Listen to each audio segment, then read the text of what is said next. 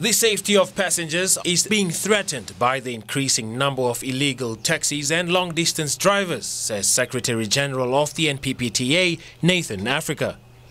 To deal with this matter, Nathan suggested the formation of a special unit whose objective will be to deal with fake taxi drivers as well as ensure the safety of public passengers. Participating in illegal transportation is totally against the law. We've had operations December and January with Namibian police at roadblock. And people just come and they say, no, but I haven't watched TV, I haven't listened to the news, I don't know that these cars are illegal. Even the condition of some of the cars, we're talking about legal and illegal operators. Some of the condition of these vehicles are totally horrifying.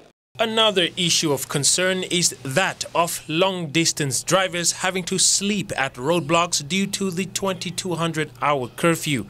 This was highlighted by NPPTA President Edward Kalembe. When it comes to roadblock, I was looking to the scenario in Oshivero, whereby cars have been parked one and a big bus, and people are sleeping. Some of them they are sleeping in the grasses, some of them in a bus.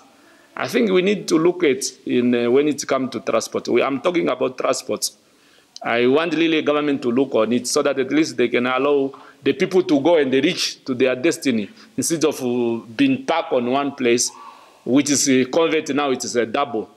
We are pleading with our government as an association point of view. We want that things to be reviewed for the transport so that at least the bus, which carrying a lot of people, it can allow it to go. The association is also challenged by the lack of proper taxi ranks in Windhoek and elsewhere in the country. The NPPTA is calling on the Ministry of Works and Transport to address this matter as soon as possible.